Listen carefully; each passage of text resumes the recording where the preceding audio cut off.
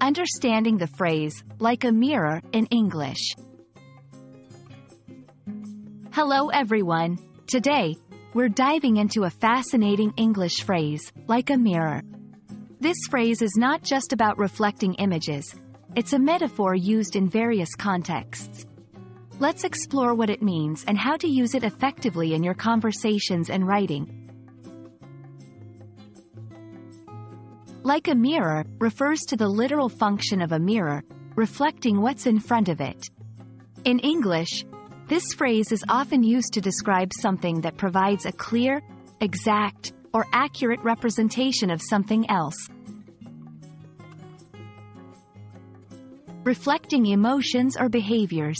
The phrase can be used metaphorically to describe how one person's emotions or behaviors are reflected in another.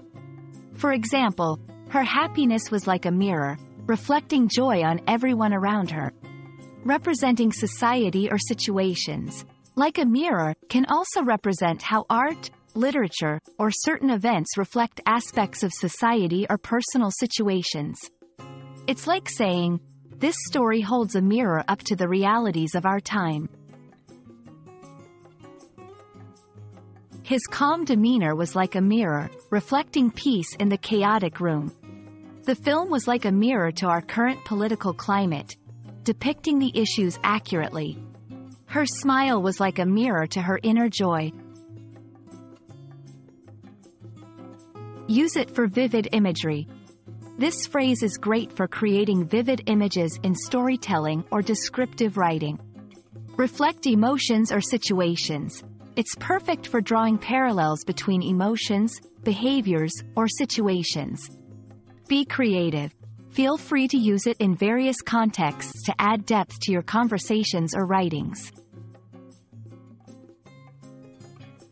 We hope this exploration of the phrase, like a mirror, has been enlightening.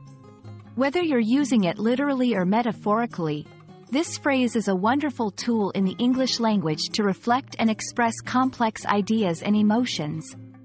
Happy learning, and see you in the next video.